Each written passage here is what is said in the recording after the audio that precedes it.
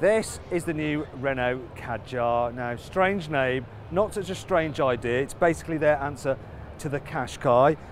Obviously the design follows on from the Capture, very Renault there with the bold badge in the middle of the grille. Down the side here, it actually looks very much like the Qashqai, this kink over here. Inside though, once again, follows on from the Capture.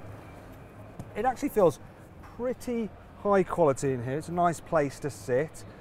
Got a big multimedia screen there, and you can also get Renault's R-Link system, which is very good. It allows you to hook your mobile phone up to the car and use it to just play through the speakers, and it's one of my favourite systems that any manufacturer does. We're going to hop into the back now, check it out. That chair is pretty far back, but I've still got quite a lot of room here. So yeah, nice and spacious in the back, but then it's based on the Qashqai. Hopefully the boot's open. Sometimes it shows they're not. I've just got to figure out how to open it. Well, there we go, it's not so bad. If you look here, this is interesting.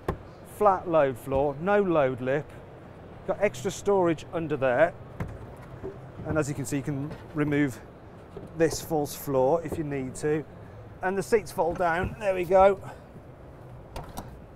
Flat. So nice, usable load space. Practical car, good looking car.